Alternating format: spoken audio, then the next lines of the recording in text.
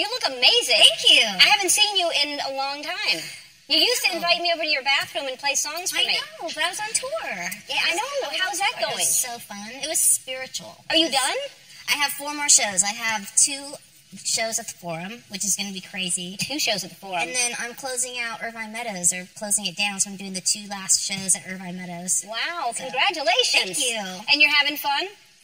It was magical. Because Yeah. I felt like Rocky at the top of the steps. Like, I did it! Like, I'm on tour! Like, it was such a crazy year, and then making that record, and then actually being face-to-face with, like, the people that loved me and supported me through the year and listened to the music, and it was like this big exchange of love, and I feel like I had this epiphany that they're like a reflection of my heart, you know what I mean? Because they're the people that actually listened and like cared, and then I got to meet people before the show, like 50 people before the show every day, and they were like telling me their stories and how they related to the music, and it was incredible, because I hadn't done it in like 7 years. Yeah.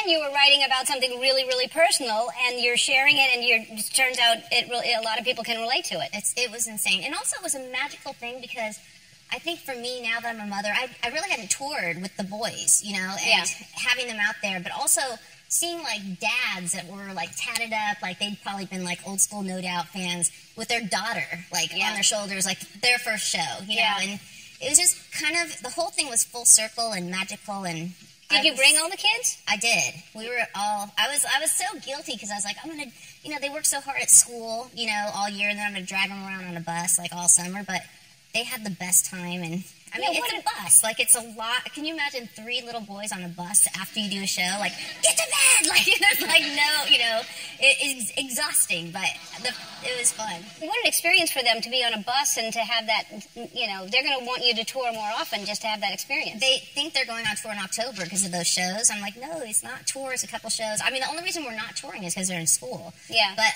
the middle boy, Zuma, he was like so into it that he actually, I had like a quick change where I was changing costumes and stuff. He was working it. Like, he had his flashlight, headphones. He walked me on and off the stage every single night for 2 hours. He worked back there, and he was like so into it. There he is. There's Zoom. There he is. So it was way more incredible than I could have ever imagined. And I'm so grateful to everyone that came out. It was just, you know, when you're face to face, it's not like the internet. Like, it's them. It's those people. So it was really cool. No, it's great that you got to do that. And The Voice is back on. Obviously, you're not there because you're touring, but you must be happy because your boyfriend is back in L.A. now. Because when he's not shooting, he's in Oklahoma, right? Yes. So he's in L.A. now.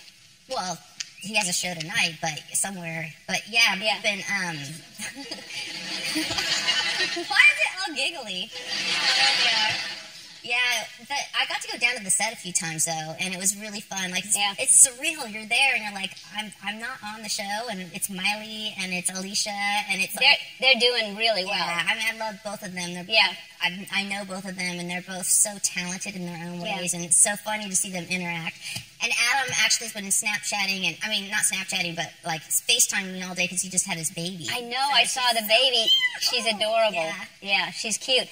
Blake makes me laugh so hard, and I tell him this all the time, but oh my God, he's funny. He's so funny. Push and I just crack up everything he says, and telling that Adam looked like a driver waiting to drive the contestant off, that he was dressed like that. Anyway, I think he's so funny, and I'm so glad y'all are just so happy. Before I make plans, because I make plans way ahead of time, tell me when you're getting married so I don't, because I need to know. I just need to know so I can clear that schedule. Oh, you're crazy. Just let me know. Okay, I'll let you know. No, now. You're also in an animated movie, Trolls, right?